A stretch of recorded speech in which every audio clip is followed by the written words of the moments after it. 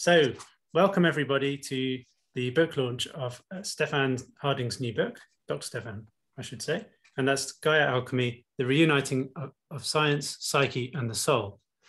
And I'm delighted to say that as well as Stephan today, we're also joined by Satish Kumar and Jules Cashford, who I hope you can all see on the screen at the moment. I'll hand over first to Satish, please, to give a little introduction, and then we'll hear from Stephan in more detail. But before I do that, I'd just like to ask everyone to, while the talk's going on, feel free to drop your questions in the chat box to this webinar. And once we've finished the talk, we'll leave 10 minutes or so to answer those questions, and I'll read them out to the group here. So do pop your questions in the chat as we go along. Satish, I'll hand over to you now. Thank you, Will. It is my great pleasure to be part of this book launch by Stephan, my good friend. Stephan and I have been working together for the past 30 years. And with my experience, I can say that Stephan is a marvelous teacher, a great writer, and a wonderful person. And Stephan has worked with great scientists like James Lovelock for many years. And James Lovelock and Stephan collaborated on Gaia hypothesis and Gaia theory. And then Stephan has also worked with RNS on deep ecology and with people like Fritjof Capra. And his first book was Animate Earth. And that's the first time that a book articulated the wonderful idea as in Gaia that Earth is alive, Earth is intelligent, Earth is a living being.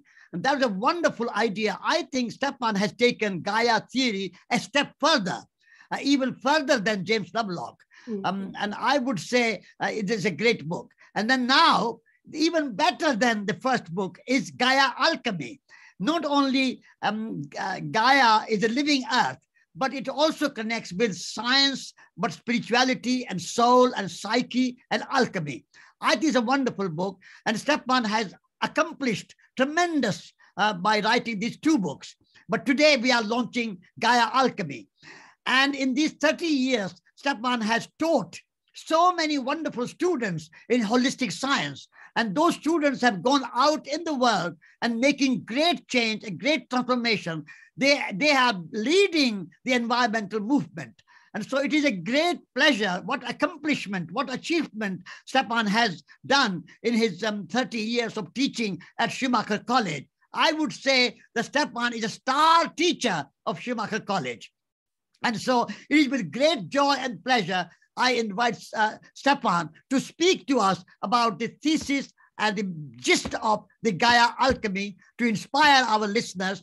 And I hope that at the end, all of you who are listening and participating in the seminar will buy the copy of this book. This is one of the greatest book of our time. Thank you. So now I invite Stephan to speak to us about his book. Stephan, over to you. Right. Well, thank you, Satish. That's a marvelous introduction. I mean, really, it's fantastic. And also, welcome to Jules, who I'll introduce in a minute. Jules is an incredibly important person who helped me a lot with this book. And Will is also wonderful, helping to set all this up for today. So, and welcome everybody, everyone who's joined. So now I'm going to take a big risk and share my screen. And the plan is, I'll talk for about 20 minutes about the book, and then Jules and I will engage in, she'll ask me some questions and we'll engage in discussion, and if Satish wants to join, he can. And then we'll take questions from you at the end for about 10, 15 minutes or longer if you want. So that's the plan. Hope you can all see the screen. You should be able to see it. There's the cover of the book.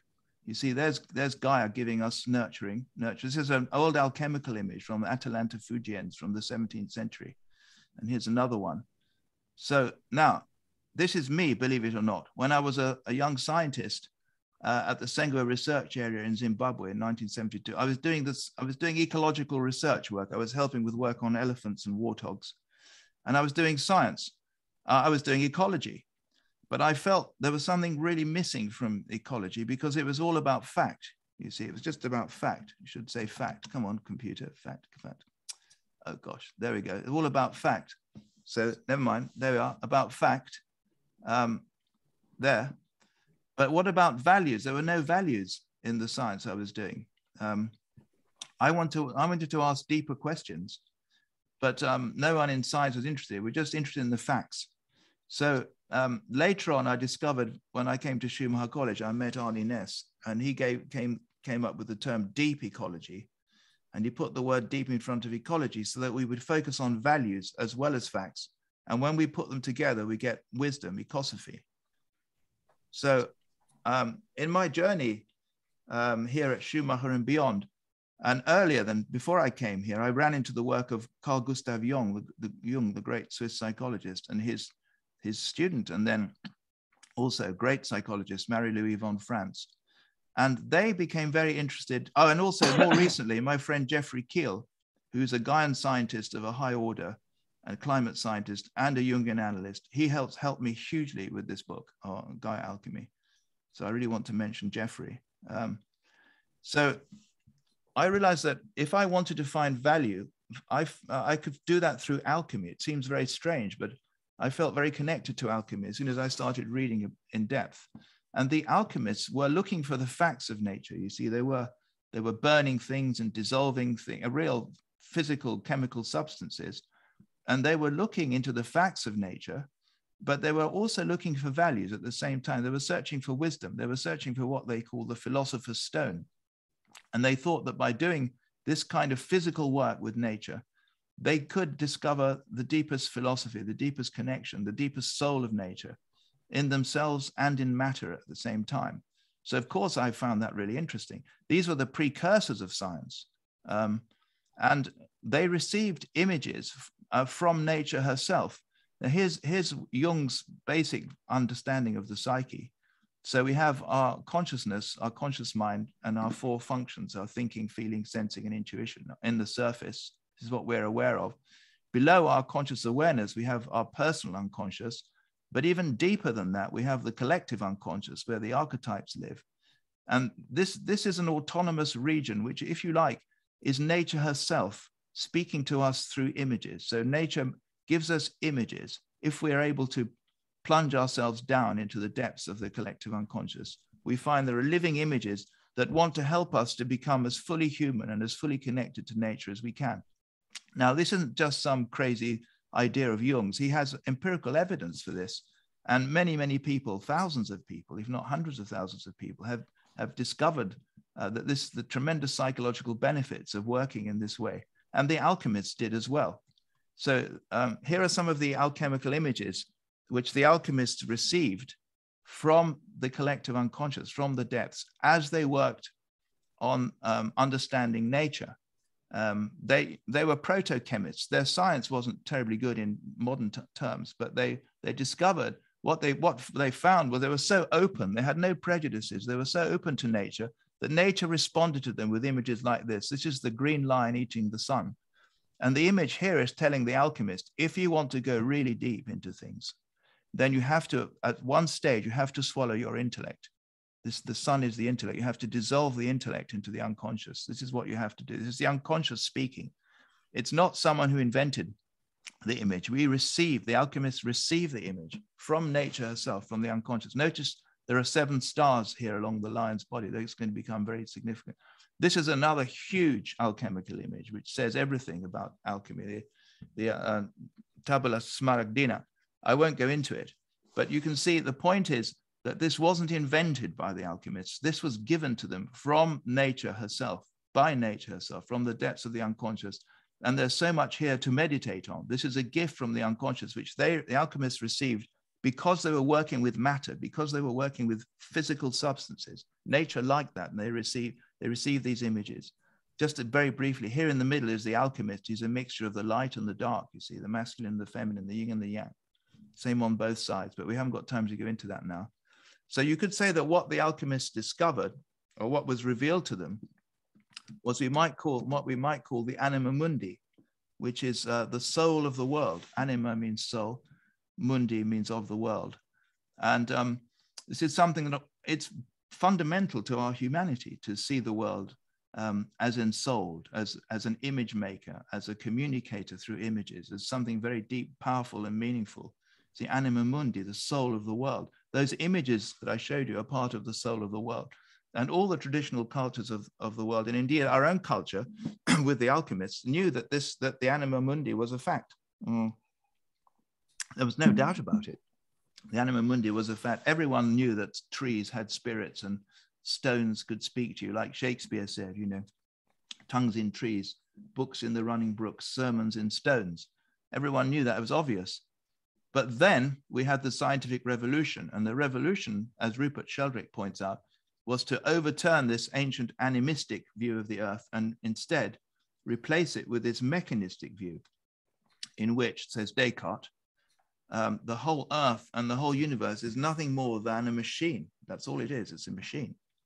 He and his followers didn't like the idea that there was a soul in nature. There was a soul in humans, of course, you know, in our brain through the pineal gland. We were connected to God, the male mathematician, the sky god mathematician, who'd set up the world like a machine and then set it running. So if we knew all the precise details of all the cogs and all the ratios and all the mathematical relationships, we could control the entire planet for our own benefit. So we lost the soul of the world. That was the scientific revolution. The revolution was to kick out the anima mundi, kick out Gaia, kick out soulfulness in the world, apart from in ourselves. That was the only place there was soul. And he said, there's the soulful stuff in here, the res cogitans, only humans have, and the res extensa, the dead stuff of nature out there, the mechanistic view of nature, which of course took over our culture. It was a very successful revolution. And 400 years later, it's no surprise that we get these tremendously dangerous effects that we're seeing now with our climate. Here's the average global temperature over the last over the last 2,000 years or so. And you can see that now we're actually about here, incredibly dangerous warming of the planet, leading to fires like this and droughts and terrible effects that are only going to get worse because we've lost the anima mundi, because we've lost the soul of the world. So the alchemists then have something very important to tell us, even though we consider them primitive, especially in the scientific realm. They're considered primitive and useless scientists and fantasists of nothing of value to offer us. Well, I'm a scientist, and I think that's wrong. They have a lot to offer us, a great deal to offer us, and we have to combine what they have to offer us with our science. And that's what I've done in this book, Gaia Alchemy. I've tried to combine certain alchemical ideas and insights and images with some of the science of Gaia, from the hard science of Gaia, to try and bring soul into science again. So here's one of the images that I've been working with a lot in the book, which I want to share with you now. It's called the Azoth de Philosophe, as you can see, 1659. And notice there's a lot going on in this picture. We're just going to focus on the central image, the mandala in the middle. We haven't got time to go into the rest of it, but notice that just very briefly, there's a masculine side with a male king with bright light and flames and sun, and a darker side, or a more subdued side, or a more introspective side with a queen, a woman sitting on a whale, etc. So there's, it's yin and yang again, but let's just focus on the center. Can you see there are these seven rays? This is an image drawn for me by Oscar of the same thing. Now, these 7 rays are what I want to focus on pretty much for the rest of our time together. It's one image I use a lot in the book. There are other images I use, but we haven't got time to go into them. 7 rays. So this one these are 7 operations which the alchemists would do simultaneously on the matter they were working on and inwardly at the same time. So as they worked with their retorts and their alembics and their burnings and dissolvings, they were both working without really knowing what they were doing. Most of them, they were working on nature and themselves at the same time. It's as if nature saw them working away on matter in these sorts of ways. And nature gave them these operations from herself, telling them, this is how I'm constituted. This is the word of nature. So we've got 7 operations. This is calcination or burning. This is dissolving. This is separating. This is conjunction, things coming together again. This is fermentation. This is distillation and coagulation. And you go round and round like a mandala. And if you do this properly, you see there's I'm afraid it's a man in the middle, but it's an alchemist. You see the triangle. It means that the insight from on high, the insight, the liberation of, and freedom and understanding and connection with nature comes into you if you work with this mandala. There are also these little circular pictures, which we probably won't have time to go into.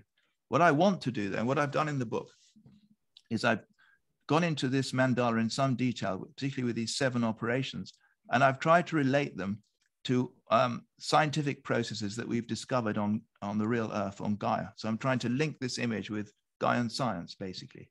Notice, one last thing I'd like to point out, these words around the outside, visita interiora terra, rectificando invenies occultum lapidem, which means visit the interior of the earth. In other words, go deeply into the earth, into nature.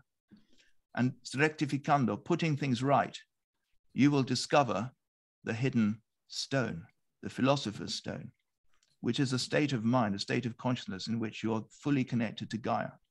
So let's take these 7 rays again. The first one is calcination, as I mentioned. This is burning. You burn, psychologically, you burn the unhelpful things in your ego. It's very uncomfortable. But you have to sort of somehow burn away the things that aren't helpful in yourself. And then, this isn't working very well, oh, hang on, there we go. Sorry, I'll just have to show you them all in one go. Then you dissolve what's remaining, what remains from the calcination, you dissolve it. You have to let go. You go into the unconscious. And the element here is water. You give what's been left from the calcination into the unconscious. You dissolve into the dream world. The green lion swallowing the sun. Your intellect is not helpful here. Then notice there are planets associated with each. Saturn with calcination and Jupiter with dissolution. Then the next phase, separation here, that's Mars. This is when you identify things you didn't know about yourself that suddenly appear from the dissolution, helpful aspects of yourself. And they separate out and you begin to notice them, you identify them. You didn't know you had such good qualities or such positive outlooks on things. You didn't know you could be so connected to nature, to Gaia. And suddenly you discover that you are, even though you're separate, you're still connected. And then there's a conjunction, which is the sun. That's this ray here, that's the sun. And here your feeling and thinking come together inwardly. There's a combination of things that were separate. Your feeling and thinking may have been separate. They come together and you have a new feeling of belonging to the earth, which can be quite revolutionary. I've experienced it that way, a surprising way, a new form of belonging to the earth. But you think that's the end of the process, but it isn't. Because then you go into even deeper preparation, deeper meditation. You go into fermentation. This is to do with Venus, Aphrodite, beauty. And this is where inwardly you receive even more powerful inspirations about your place in Gaia, about the importance of Gaia, about what Gaia is about you start getting insights about how ecology really works, the inner side of ecology, the inner side of relationships between all the organisms. And you take that, actually, you have to rot down some of the material that you've got from your conjunction. You have to rot that down, let it sit, and then a new spirit comes out of that fermentation. And this is the distillation. You distill that, you cultivate that. The planet is Mercury. And then you move into an even deeper sense of your place in nature and of the importance of humans, of nature, and of nature herself, of Gaia herself. And finally, in coagulation, you really do feel Gaia is a Garden of Eden, even though she's been very destroyed now. You still feel her inner essence as a Garden of Eden. So this, of course, fits very well with Jim Lovelock's Gaia theory, in which, as you know, if you studied with me and others at Schumacher College, the idea is that all the living beings affect the rocks and the atmosphere and the water, and then they feed back to affect the living beings.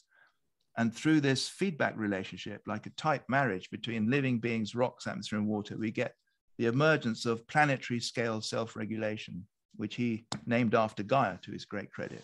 See, that's a sort of alchemical idea. This is like, it's as if the planet is an alchemical vessel. That's how I put it in the book. It's an alchemical vessel, which is going through these 7 stages, these 7 processes. In her process of self-regulation, and I would say more of self-realization. It's not just self-regulation, but self-realization. So I discuss that in the book. And just to come, well, we're getting close to the end. I want to now apply these 7 processes to the evolution of Gaia through geological time. So this is 4 billion years ago. This is supposed to show you time, you know, coming up to the present moment, all the things that happened on the earth. This is one thing I do in the book as well. I spent quite a lot of time applying these 7 rays of the Azoth, the philosophe, to the deep time story of our planet. And so let's start with calcination. So here is an alchemical image of calcination. Look at that. Isn't that extraordinary? Here's the alchemist. He is willingly allowing himself to be put into the oven. See, there's fire here. See the fire? There's fire. There's an oven here. And there's fire coming out there. Can you see? And look what's happening. All those thoughts of all sorts of mundane things are being they're coming out of the alchemist.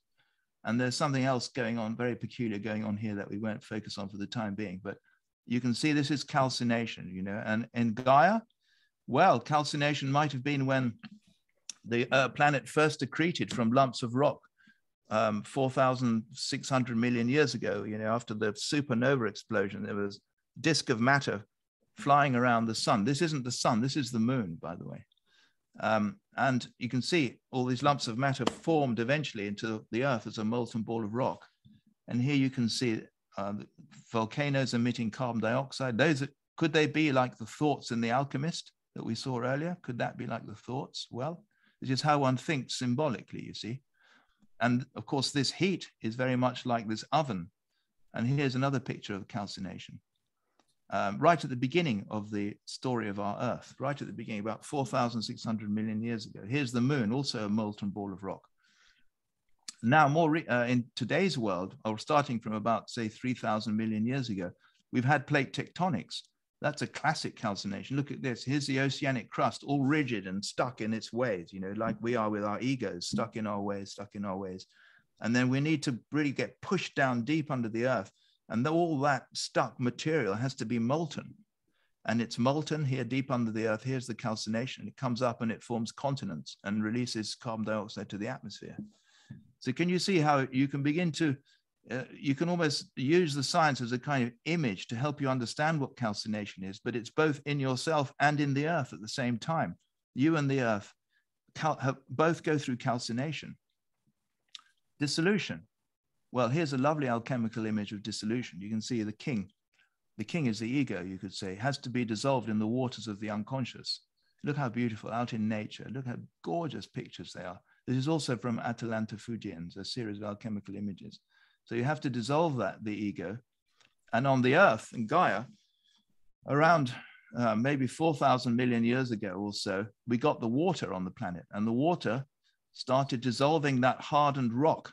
Of course, by this time, the molten rock had formed a crust, a solid crust of rock. And that needed to be dissolved. And the water came along and started dissolving that rock, just like in alchemical dissolution. You can see this is happening. This happened to me, to you. I mean, after all, you are the earth. This is your body. This is your wider body. It happened to you, and it happens to us psychologically. Then when we come to separation, well, here's another alchemical image of this time of separation. So what's happening here is this man has heated up the sword in the fire. He's going to split this egg in two with the sword, and look at his face, and he's full of concentration. And then maybe once he's done that, he can go down this great tunnel into a new world. And separation in Gaia happened around 3,000, maybe 800 million years ago, when some of the chemicals that were dissolved out of the rock started separating themselves out into basic forms of biochemistry. So here we've got the fats, here we've got the nucleotides that are going to make the DNA, and here we have amino acids that were going to make proteins. And when they all come together, they make a living cell. And that's what happens in conjunction. In conjunction is when life appears. This is the alchemical and lovely alchemical image of conjunction. You see the sun and the moon coming together, the opposites coming together. Opposites in all senses. You could think of positive and negative charges in some of these atoms coming together, different kinds of atoms coming together to form these molecules. It's an act of love, you see, the sun and the moon coming together. It's a beautiful image. It's conjunction. And this is what happens. Look, this is life. These are bacteria just dividing. This is what happens in conjunction. And this happened in Gaia, and it happens in ourselves. When we come to life in conjunction, we become alive. We become living beings within the living body of Gaia. We realize that we're inside a larger body, which is the body of Gaia. The mundanity of trees and plants and birds, it fades away. They become miraculous beings that we are also part of. And it goes further, because this conjunction wasn't just satisfied with life on its own. Different kinds of life forms, two different kinds of bacteria, well, one larger kind, started ingesting this smaller kind. And instead of dissolving it, they came up with a partnership. This one started living inside the ingester. That's a really very profound form of conjunction, which we call endosymbiosis. And it gave rise to the cells that we all share now, the eukaryotic cells, the cells of plants, animals, fungi, and some seaweeds that have come together through different kinds of bacteria living within each other. That's conjunction. So you see, if you begin to work with these scientific facts in the way of images, and you combine them with alchemical images, you see what happens. It's an alchemical process. I think you'll find, as I hope to show in the book, that your consciousness starts to change. This has been my experience. My consciousness sort of widened out, become more Gaian. This is Lynn Margulis, of course, who also taught at the college, who championed this idea. And here's a living being, just for you to see the miracle of conjunction. Out of mere atoms and molecules, carbon, nitrogen, sulfur, oxygen, phosphorus, hydrogen, this comes out when all those atoms and molecules conjoin in the right way. Look at this, a living being, and ourselves too. Then fermentation. This is an alchemical image of fermentation. It's somewhat difficult to meditate on, but here's the alchemist. He's sowing coins of gold into the ground. And these two, the sun and the moon, they have to rot down in a way. You have to ferment something. And what you ferment is their relationship between the two. And this angel is maybe giving you the news of a new world that's coming once this is happening. It's announcing a new world, a new consciousness, which is very sharp and very discriminating. You see the sword, very sharp. We want this to happen. The alchemist wants this to happen. And when it does happen, this is an image, another alchemical image from the Splendor Solis, a beautiful set of alchemical images. We get the peacock's tail. We get this birth in our awareness of many different species, and ecologically speaking, and how beautiful they are, how they all relate to each other. And we make music, and we have culture, and we drink wine, we play games, we go into the forest. This is really Aphrodite. We fall in love with Gaia now. We cultivate our love for Gaia. It's fermented, we ferment it. And on Gaia, of course, well, what does it mean, fermentation? Well, it's classic. This is the carbon cycle. And what we need to do is we have a feedback between organisms that are doing fermenting, literally fermenting, bacteria fermenting in the carbon, soil carbon, and also in the deep ocean sediments. They're fermenting dead bodies of photosynthesizing organisms. And the fermenters are releasing carbon dioxide back to the atmosphere. And the photosynthesizers on land and in the ocean are absorbing that carbon dioxide from the atmosphere. And of course, if that CO2 weren't returned back to the atmosphere by the fermenters, by fermentation, literal scientific fermentation, the earth would freeze into a snowball.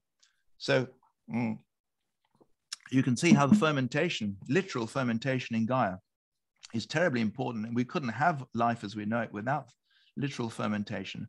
And it's very much connected to the alchemical fermentation. We can start to imagine bacteria in the soil and in the sediments as fermenting beings, and combine those images with alchemical images to see what happens in our consciousness.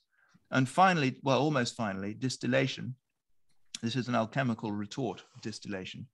Here's an alchemical image of distillation. So we've got various complicated things here, various liquids that are being fed into this distillation chamber with fire. Can you see there's fire here, heating up the liquids, and they go up and they condense. And at the bottom, look what happens. You get this beautiful ambrosia coming out. How I wish we could all, every human being could drink this ambrosia and become have a Gaian enlightenment. That's what happens when you drink this ambrosia.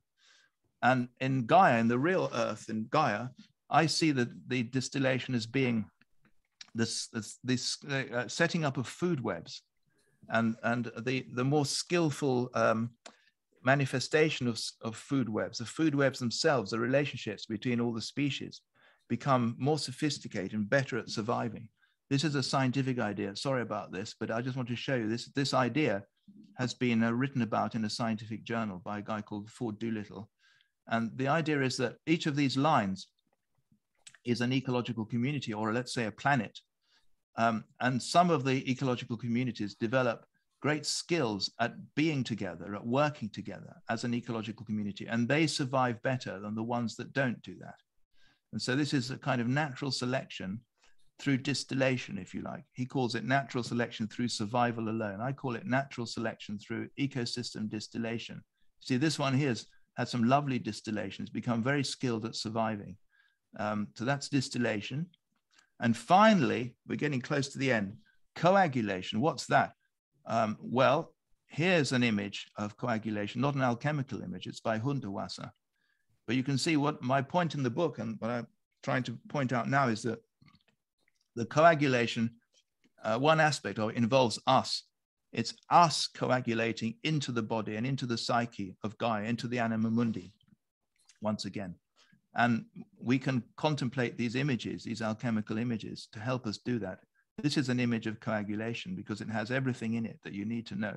If you meditate on this image, the tabula smaragdina, with enough openness of mind and heart, you can experience coagulation with Gaia very profoundly. And how can we practice what we're doing here with Gaia Alchemy? How can we practice it? Well, in the book, I have various meditations and I have various suggestions of what you can do. One of the most important things is to find yourself a Gaia place. This is one of my Gaia places in our garden, as wild as possible and as close to your house as possible, where you go on a regular basis. I go here as often as I can, and I just sit with these trees and with these plants. And I just meditate. I bring them an alchemical image. I bring my problems. I bring my happiness and my sadness. I just spend time in my Gaia place. When it's raining, I have an indoor Gaia place. There's a Ganesh from India and a tiger from India. So if it's really pouring, like now with the storms, I would probably spend most of my time indoors. And also I find it's incredibly helpful, I have found, to use this instrument I invented called the Gaia scope in my Gaia place, to help me connect. Now, I write about this in the book, so you'll have to buy it to find out more about it and how to make your own. But you see, there's 4 quaternaries. There's the Gaian science foursome: life, rocks, atmosphere, and waters. Then there's fire, air, earth, and water. These are the alchemical elements, but they're both physical and psychological at the same time. And then in the outer ring, there's intuition, thinking, and sensing. And you can move these around. And if you can you see this? I don't know. Here's a Gaia scope. Oscar, our son made this for me. You can move them around and you can configure it in 64 different ways. And you can meditate on these. For example, here it says life, fire, intuiting, it should be. So I would just sit in my Gaia place and think, or go into life, fire, intuiting, in a very poetic way. What does that mean? It means something to me. Here's another nice one. Atmosphere, air, thinking. Atmosphere, air, thinking. You see, your rational mind is not helpful. It just thinks it's total nonsense, the rational mind. But if you allow yourself to go into your feeling and your sensing and your intuition, tremendous insights can happen. Look, this is a lovely one. Rocks, earth, sensing. Rocks, earth, sensing. Do the rocks actually sense the earth in some way? Do they actually sense the earth? In some way they do. All waters, water feeling. Do all the waters of the planet have an alchemical, watery feeling in some sort of sense? Can you see this is beginning to raise up the anima mundi, connect you with Gaia, connect you with the anima mundi, with the soul of the earth. I call this the Gaia scope, and I write about it in the book, and you can make your own very easily out of cardboard. There are 64 combinations of these triplets, as I mentioned. And just to end, this is my friend Perningvar Håkland's ecosophical tree from Deep Ecology. And you begin to think, okay, I've had the Gaia scope. how am I going to, and I've done the alchemy, I'm working on alchemy. Now, how am I going to live my life? How do I live my life? And pairing vase tree, which shows us here the roots. This is our deep experiences. There are many kinds of deep experiences, or I would say Gaia alchemical experiences. I've had many, many kinds. You will have many kinds if you meditate on Gaia in this way. Then you come to a place where many of us who've done this kind of work and this kind of exploration, we have a lot in common. And the most important thing we have in common is the insight, which we can't defend rationally, but we know with all our soul and all our heart that all life has intrinsic value, no matter its value to humans. And then Peringvar points out we have to, and Arne Ness would point out, we then have to choose a life path. So that's the branches. And then when we do a fruit, when we do an action, that's the actual realization. And then the fruit, that's an action. And the fruit falls to the ground and fertilizes the deep experience for everyone. Now the tree is an archetypal image. Here is an alchemical image, two alchemical images of alchemical trees. In the book, I go into a description, a comparison between, or a comparison or a juxtaposition of Peringvar's ecosophical tree with the ancient alchemical trees. Here are the 7 metals, the 7 processes again. So you can read that in the book.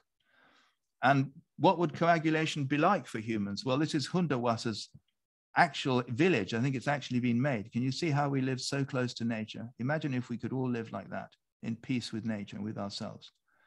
Well, that's it. There's the book. I hope you can buy it and enjoy it. I think that's about 20 minutes or so. So I'll stop sharing. And now I'll introduce Jules. Now, Jules is an extremely special and wonderful person. And I'm so glad that you've joined us, Jules. Thank you so much. Jules is a Jungian analyst of the first order. She's also written this several masterpieces. This one, called Gaia, it's a very thin book, is an absolute masterpiece. I mean, it's a little booklet. I'm promoting Jules's books now because I think they're worth promoting. This is fantastic. So much insight in here. Then she wrote another huge book with Anne Baring called Myth of the Goddess, going into the image of the goddess in many different cultures. And Jules taught on the very first course at Schumacher College with James Lovelock and various other people, including me. And that's how we met.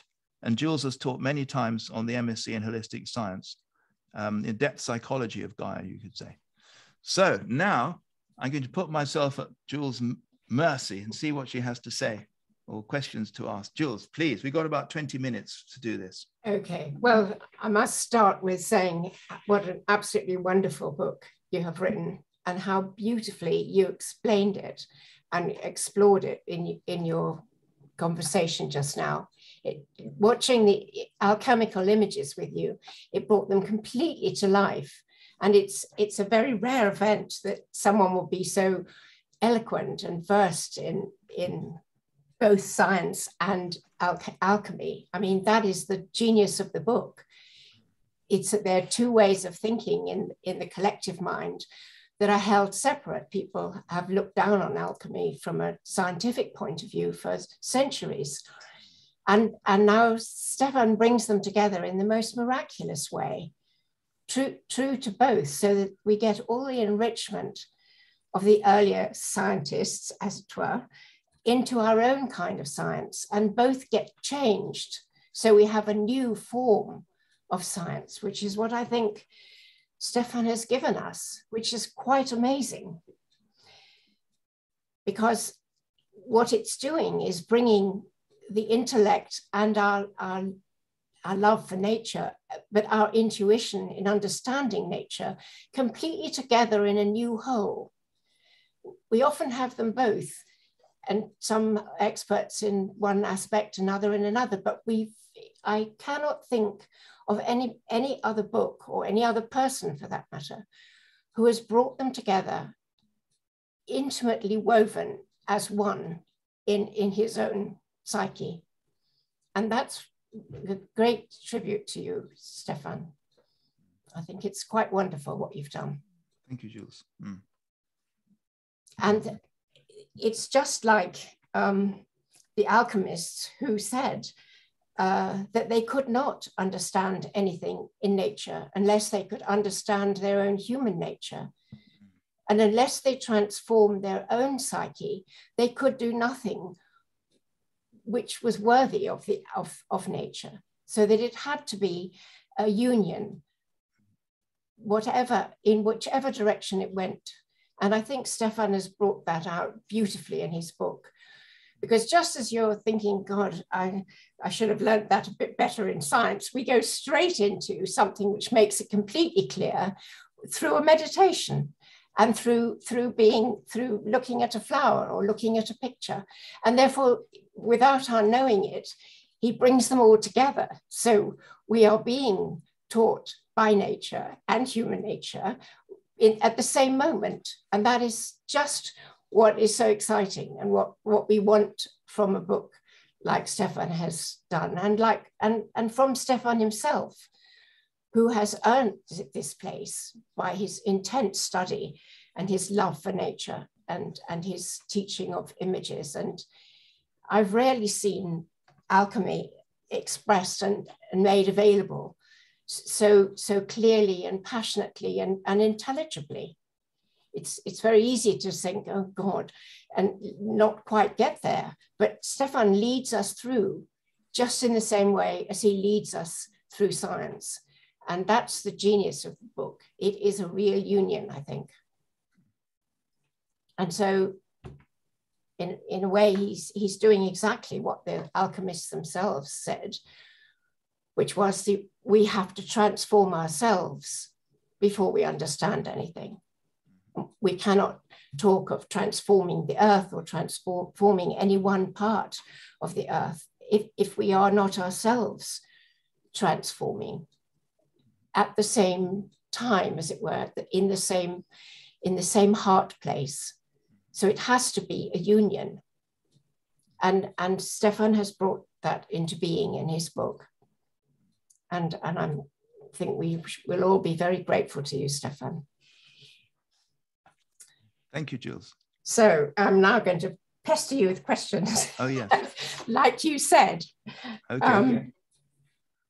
So in a sense, you've already answered them all, but what moved you to write this particular book? Yeah. Well, as I say, I start the book with a description of a dream I had. It was a dream. As you know, as I mentioned at the start of my little talk, I've always had this love of science, but also this dissatisfaction with its dryness and soullessness. I've always had that, even though I went through science all the way up to Ph.D. and postdoctoral work, everything in ecology. And then, of course, I was always very keen on Jung. And so I started working with a great Jungian analyst called Julian David, a great friend of both of us, Jules, who passed away recently at a very advanced age. And whilst I was working with him, I had this dream. I had many dreams, but I had one dream of this old, I start the book with this, an old Bulgarian peasant woman who I met on a ship. And she was looking very weak and tired. And I said, oh, what's wrong with you? And she said, hold my hand, hold my hand. I need you. You're a scientist. I need you. I need you. I said, okay, here's my hand. And we walked off together. And she said, I think she said something like, I need you to help me in some way. You're a scientist. I need a scientist. Then I met her again. And I said, I'm thinking of writing this book on alchemy and Gaia. What do you think? Oh, yes, this is good. This is good, she said. Yes, do that. Do that. It'll make me very happy. So that's why I did it, you see. I got a message from the unconscious, which is the best message one can have, isn't it? From this Bulgarian peasant woman. And I've made a drawing of her and I've shown her the book and she's seems quite happy with it. Yes, absolutely. I mean, your psyche at the deepest level asks you to do this and therefore is behind you all the way, which is perfectly obvious when we read it. Yeah, I mean, I felt this incredible compulsion, you know. Yeah. A real compulsion. I mean, it was as if I was the servant. I was just the servant. There was this tremendous thing that wanted to come through, which was this union of science and Gaian science and alchemy. My job was just to sit down and do the work.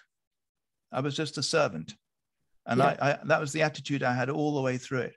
Yeah. And that gave me a marvelous feeling of of the self, you could say, of the ecological self, as Arnie would say, or the self, as Jung would say, that there are greater things of the anima mundi, that the world, I really experience the world really is a soul. It's not just an intellectual idea, although it is that, but it's a reality. That's the reality we live in. And our culture has forgotten how to see it. I had those experiences because of writing this book. So I'm deeply grateful to the anima mundi for giving me this opportunity, you know.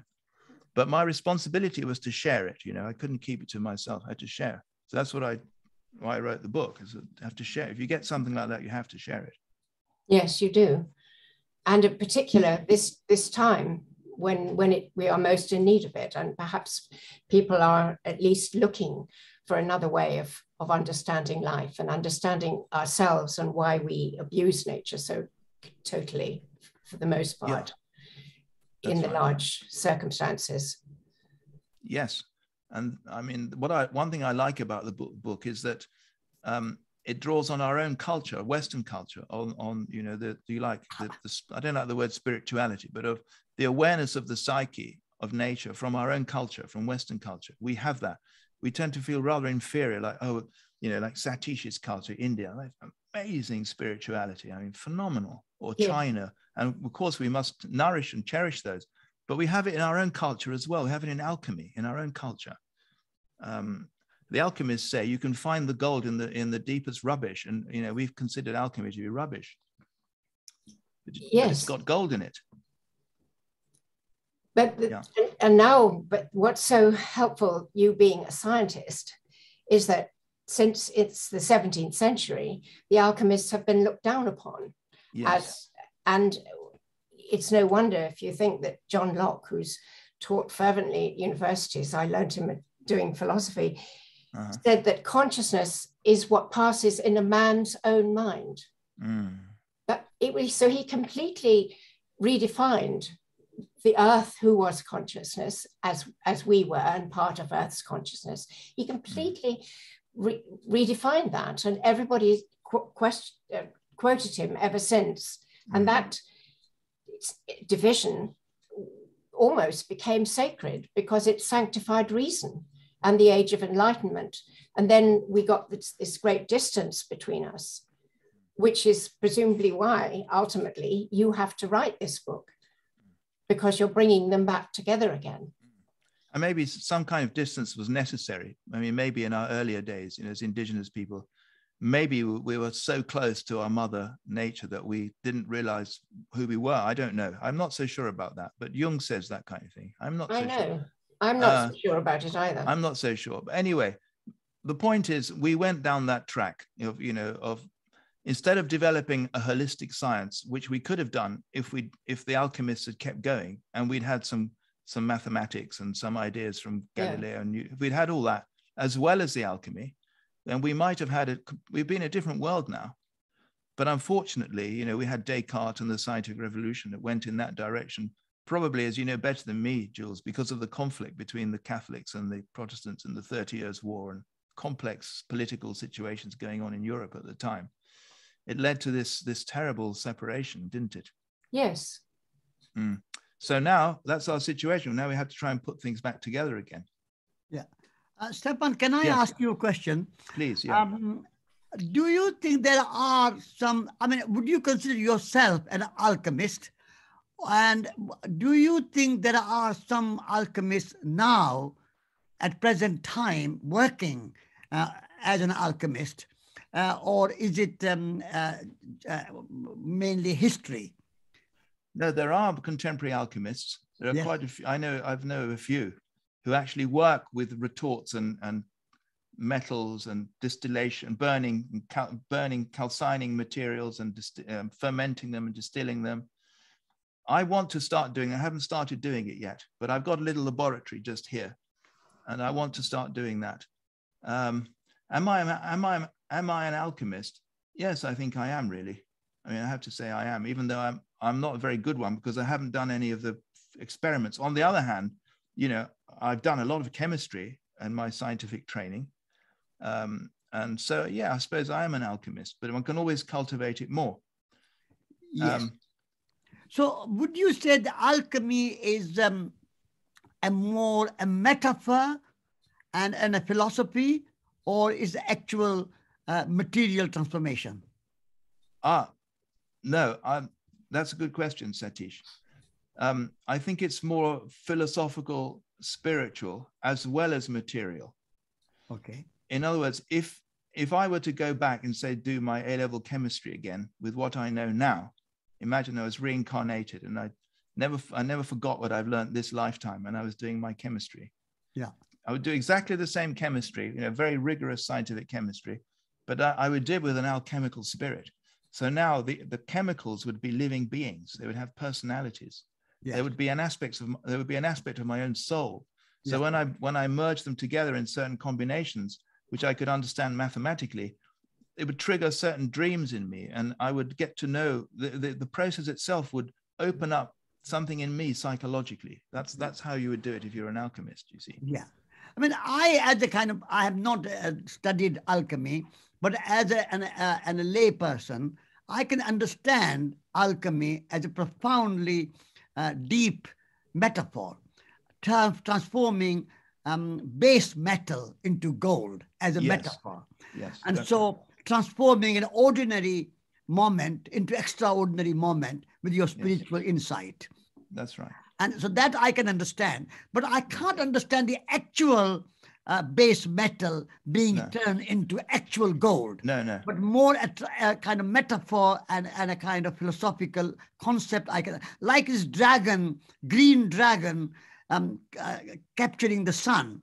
I can understand as a metaphor, but not as a literal, literal dragon capturing the sun as a metaphor. In the same way, a base metal being transformed to gold is a beautiful metaphor. I can understand that.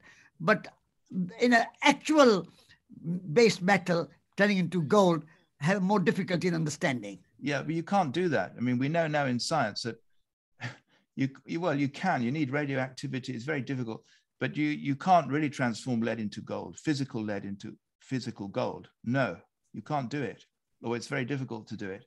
But you see, they didn't know that. So the alchemists, what they were doing, they saw lead. It was both a heavy physical metal, and it was also their own leaden heaviness.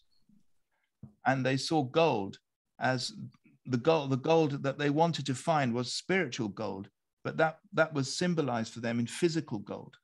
But they didn't know you couldn't do this scientifically. They didn't know. So if you like, as Jung would say, the unconscious or the soul of nature leapt through them out into the lead and out into the gold. And it became both real and metaphysical, as you said. Or what was the word you used? Not metaphorical. Metaphorical. It became metaphorical, but with a tremendous agency and activity which could liberate them and open up their minds to the soul and reality of nature. So Will has come in. So now I guess it's time to take questions, right, Will? Absolutely. Yeah. Yes. Well, I thought I'd come in partly because someone's just asked a question in the chat that follows on from Satish's question. So maybe we'll start with that one. And there have been quite a few. So we might have to rattle through them a bit, but I'll do my best. So yeah, because we're running the one that links to what we were just talking about there is from Tim. And he says, further to Satish's question, I wonder what are the ways of being of a modern alchemist? What are the ways of being a modern alchemist? And how might these enable the communicative engagement with a psychophysical world, Gaia, that you were talking about, such that our desires align with hers, as per Freya Matthews' dreamy-eyed allegiance? Oh yeah, I know Freya very well. I mean, I hate to say this, I would say this because we're supposed to be promoting this book, right? So I would say get hold of this book and work with it and see if it does anything for you, because it's not just an intellectual thing, the book. And I mean, the intellect is there, but it takes a back seat, really. It gives you a way of cultivating this Gaia alchemical approach, and you have to work with it. So one thing you could do is make yourself a Gaia scope, not like this. This is a complicated one, but out of cardboard, I'd tell you how to do it. There are meditations. You've got to go through the whole book basically, and use it as a guidebook, if you like. And then you're doing Gaia alchemy. You are a Gaia alchemist. And what was the thing about communication? Well, then you see, once you have this experience, and of course, everyone on the call will have some sort of deep Gaia experience. Otherwise, you wouldn't be here. But this will make it. Hopefully, it might not work for you. I mean, I'm sure it won't work for everybody. But if it works for you, you might find new forms of communicating, new forms of inspiration, new forms of communicating Gaia to people. You may not tell them about the alchemy side. You have to use your judgment. But you may find that you get more inspired, more inspiration from the above, as the alchemists would say. Or I would say from the depths of the psyche, from the anima mundi, from the unconscious. It may take you over and give you inspiration. Mm-hmm. Great. I'll read out a few more perhaps. I'm aware that we said we'd run for an hour, but it's been so interesting. I think perhaps should we carry on a little bit longer? Is everyone okay? Yeah, I'm happy to if everyone else is for a little bit longer. Brilliant. Yes. Go ahead. Okay. A few more questions. A few more questions. Yeah, okay. Yeah. Well, I'll start with the first one that came in then, which is from Renee Schnitzler, and that's as follows. What are your thoughts on the idea that the scientific revolution has been unleashed on humanity on purpose by certain forces? Certain forces? That sounds a little bit sinister in some way. Certain forces, well, maybe. I mean, I think it's a shame it went that way, you know. It really, I mean, the fact that Protestants and the Catholics ended up hating each other's guts, even though they were both supposed to be followers of Jesus, who was one of the greatest ecologists ever, and would have been horrified at seeing them killing each other in his name, you know. Yeah. That was a tragedy. I mean, why did that happen? Were there certain forces? Well, maybe there's certain forces in the unconscious, the dark forces. I don't know. Maybe. I don't like to think of the unconscious as having, well, Julian used to say to me, the unconscious is always trying to help you. Remember that. It's always trying to help you. So I don't know why this went wrong with the Protestants and the Catholics. I mean, it's the shadow side of human nature. I mean, you can ask Jules. She knows these things much better than me, don't you, Jules? Well, I'd just say it pitched people into an oppositional paradigm. There you go. And therefore brought out the worst in them and their own fears of their own integrity. Whereas if you go, the irony is, as you say, Satish, if you go back to Jesus in the Gospel of Thomas, he says, cleave a piece of wood and I am there. Lift up the stone and you will find me there. That's right. So it's, if only they had discovered that earlier. Yeah, and it would be hard to fight about that. That's right. And Descartes, I've read, you know, was so fed up with this conflict that he wanted to have a new basis of certainty, and he and others thought this would be science. Well, and it could have been, but unfortunately they threw out the psyche of nature, not the psyche of humans. The psyche of nature got thrown out. If I can add one or two lines to say that because churches and religious institutions became so dogmatic and so institutionalized that people got a little fed up with it because they lost the spirituality and they became very dogmatic and very institutionalized. And so science was a kind of reaction against this very dogmatic belief system. And so they say we have to use our rationality and pure reason, and we can't just have this belief system. So I think to some extent, this dogmatism has to be blamed for scientific revolution. Yeah. And also there's, oh, sorry, Jules, please go ahead. No, I'm just agreeing with Satish. It's a lovely point. Those there are certain forces in the psyche. There's forces of the self, the center. You know, there is a center in the psyche. No matter what the postmodernists tell you, there is a center, you know, and we can find it in ourselves if we know how to do it. And I've learned a little bit about how to do it from Jungian psychology and from alchemy, and you can try it for yourself in this book, linking it with the science of Gaia. Those are the sorts of forces we want to connect with. Yes. Shall I combine a few questions that have a similar theme here? Oh, well done, Will. That would be good. Yes. So I think it's generally, there's maybe three here.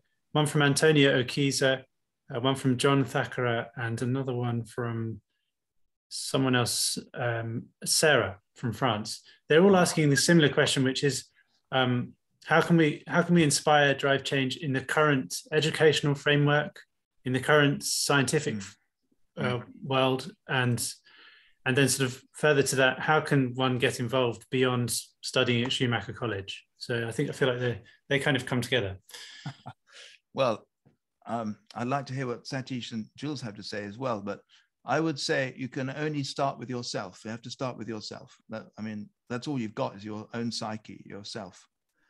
So the first thing to do is to work with yourself. That's what I've tried to do in writing this book and other things. So I hope this book can help you to work with yourself in a new way, you know, bringing together the alchemical images and the science.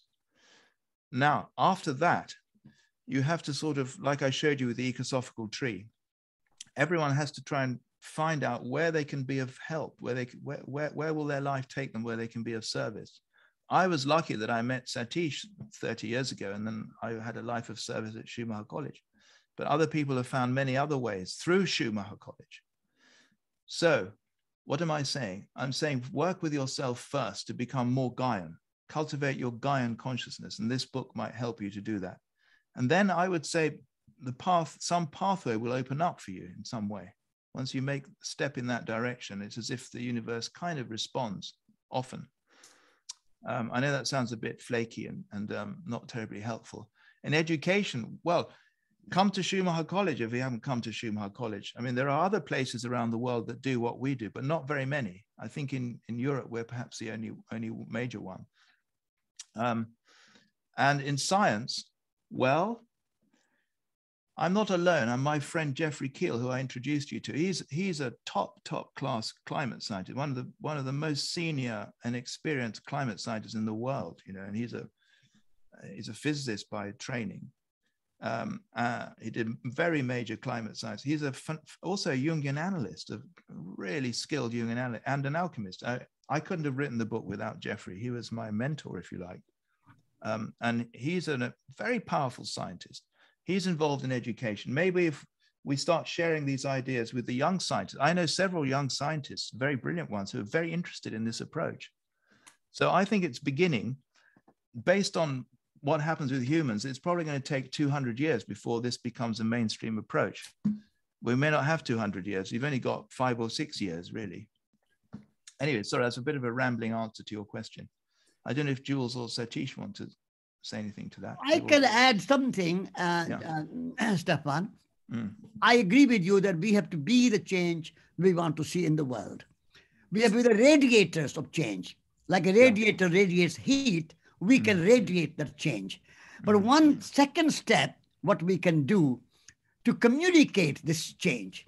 You have done very well with your books, but still we need much more communication.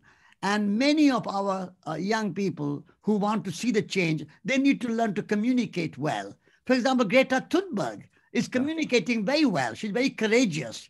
And that courage is needed. At the moment, we lack that courage. So cultivate your courage and speak out. Speak the truth. Speak truth to power. And when you speak truth to power, you will have an impact. And Mahatma Gandhi had impact. Martin Luther King had impact. Nelson Mandela had an impact. You have an impact. Jews have an impact. So people who can speak truth to power, learn to communicate your ideas powerfully. At the moment, we are too timid. We don't communicate and we don't speak out. And that's a very important way to change. That's the second step. Be the change and communicate the change. And then organize the change.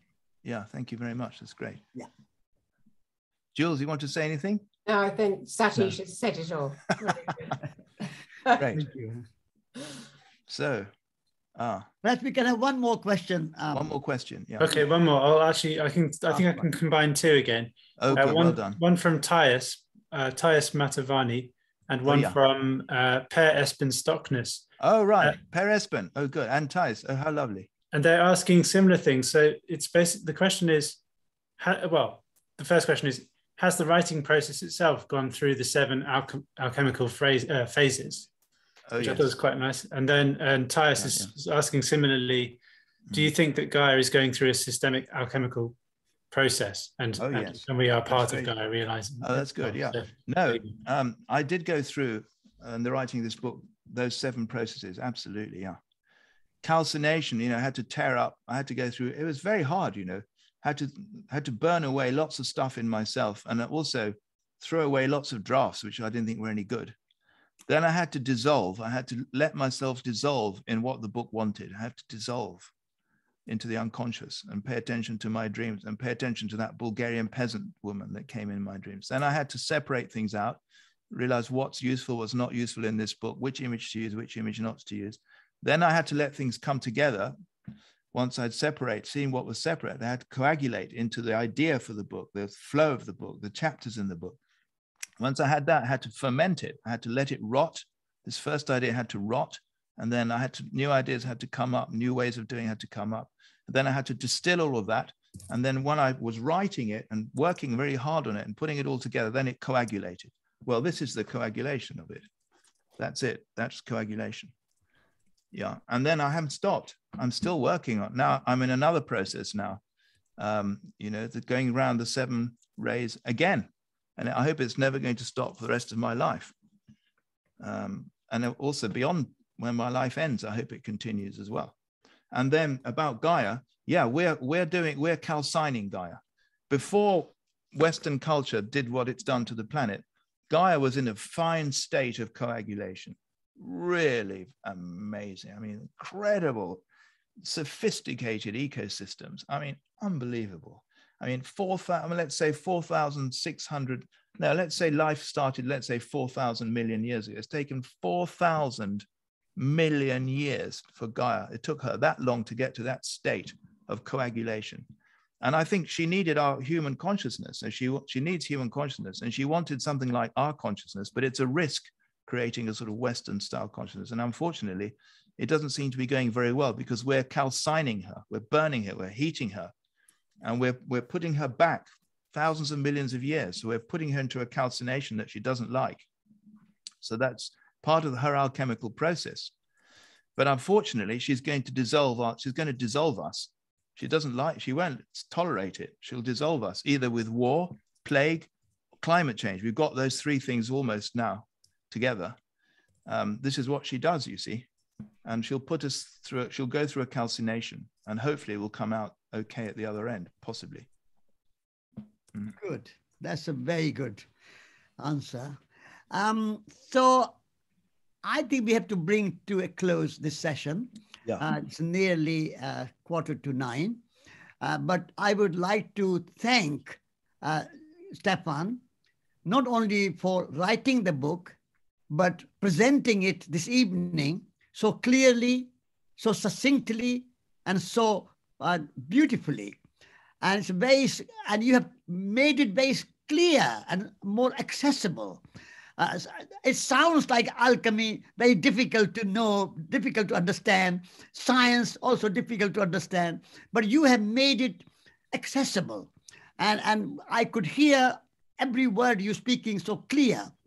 That's a great skill, and you have done it.